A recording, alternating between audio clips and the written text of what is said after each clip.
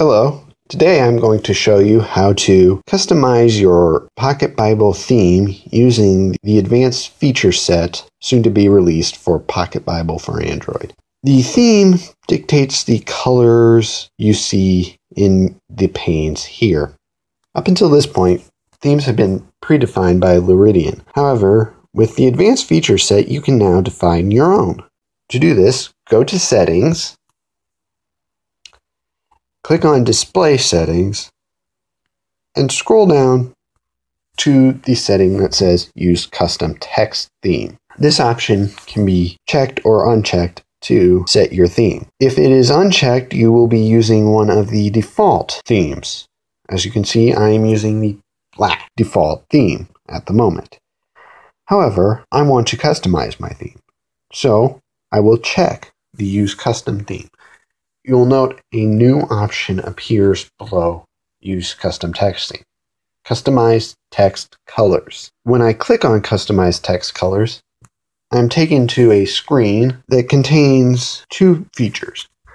A list of the various theme colors that I can change, and a static display preview. To change a color, you simply click on it in the list, and you're taken to this page. Changing the color is as simple as dragging these sliders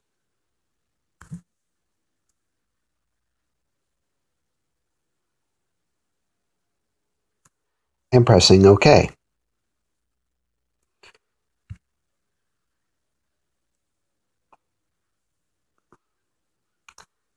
If you don't like the color you've chosen and would like to revert to the last color, simply click Cancel. As you can see, the preview will change as the color does. This preview allows you to see every color that will be used by the program.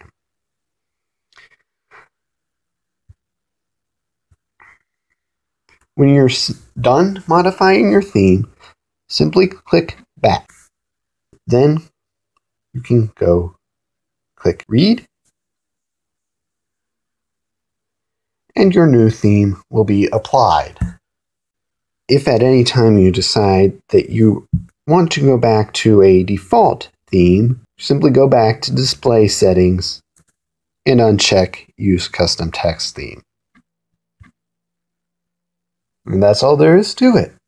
Customizing your theme is a great way to personalize Pocket Bible. This is just one of many features coming to the advanced feature set of Pocket Bible for Android.